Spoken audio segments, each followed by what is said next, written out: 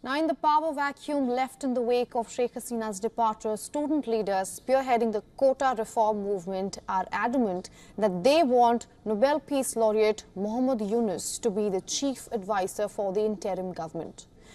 But let's understand who Yunus is and why Bangladesh students swear by his leadership.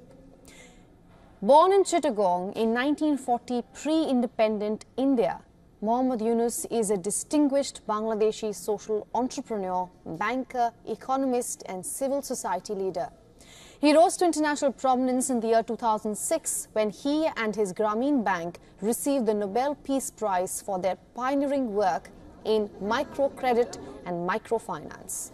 3 years post-Bangladesh's liberation war in 1974, major flooding among the Brahmaputra River killed and displaced large swathes of the Bangladeshi population. The flooding also resulted in one of the worst famines of the 20th century. In response to this calamity, Yunus sought to make a tangible difference for the impoverished. He initiated long-term loans to help individuals start their own small businesses, and this led to the establishment of the Grameen Bank. That is not all. Yunus has been honored with numerous other prestigious awards, including the United States Presidential Medal of Freedom in 2009 and the Congressional Gold Medal in 2010. His contributions have been recognized globally with accolades such as the World Food Prize, the Volvo Environment Prize, the Nikkei Asia Prize for Regional Growth, the Franklin D. Roosevelt Freedom Award, and the Seoul Peace Prize, to name a few.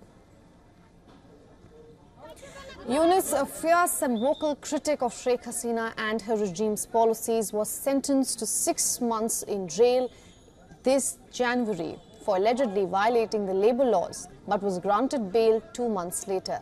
During the quota reform violence that sparked earlier in June, Yunus called upon world leaders and the United Nations to do aid in ending violence against those who are exercising their rights to protest. Yunus also pushed for investigations into extrajudicial killings that have plagued this movement.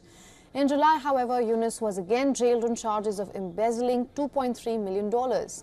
The embezzlement case involves a workers' welfare fund of Grameen Telecom, which owns over 34% of the country's largest mobile phone company.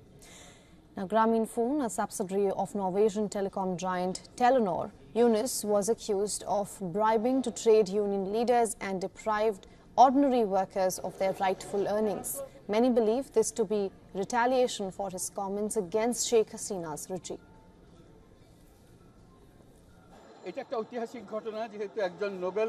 This is a historic event. A Nobel laureate has been accused of misappropriation, fraud and money laundering. The charges are not against me only. A total of 7 of us have been accused. These people have worked hard their entire life for the poor people. They were not just employees. They dedicated their lives for the cause. These people have been accused of the same charges. Following Sheikh Hasina's resignation and departure in the aftermath of the quota reform movement, student protest coordinators called for the formation of a new interim government with Nobel Peace Laureate Yunus as its chief advisor, emphasizing that protesters will not accept any other government other than the one proposed by them.